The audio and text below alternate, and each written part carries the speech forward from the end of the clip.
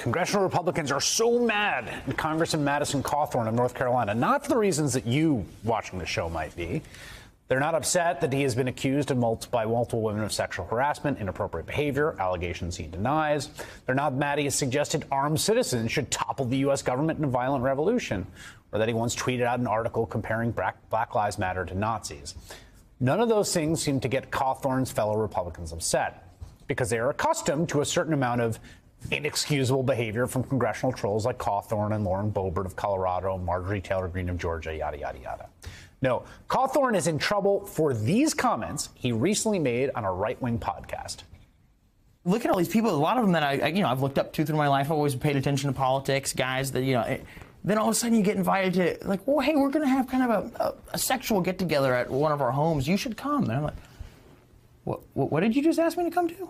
Yeah. And then you realize they're asking you to come to an orgy. Yeah. Or the fact that, there's some of the people that are leading on the movement to try and remove, addiction in our country. And then you watch them do, a key bump of cocaine right in front of you. There's so much you could say about that. I really like the doll with the blue hair right behind his shoulder there. Now, I have no idea if those statements are true or not. The closest we have to anything like it at all is public reporting in the Daily Beast last May that two witnesses allegedly saw Congressman Matt Gaetz of Florida using cocaine at a party after a 2019 fundraiser. Gaetz's office did not return a request from the Daily Beast for comment on that specific allegation. And to be perfectly honest, I don't really care one way or the other. But Cawthorn's fellow Republicans do, and it is telling that these comments, these are the ones that get Congressman Cawthorn in trouble.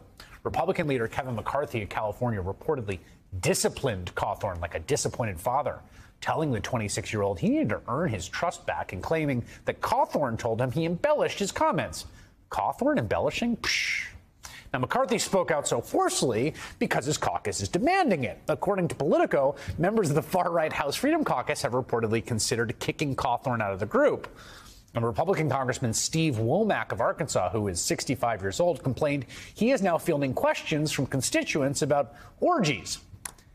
And that last point isn't all that surprising. Here's what happened. Cawthorn's allegations on a right-wing podcast of shadowy sex parties got caught up in the QAnon updraft that these folks have been stoking for years, playing right into the Republican base's belief the so-called deep state swamp is full of these depraved degenerates.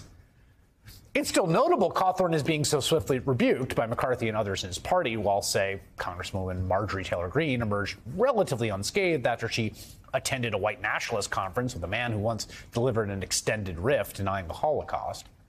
At the very least, we know where the line is. It's at the key bumps.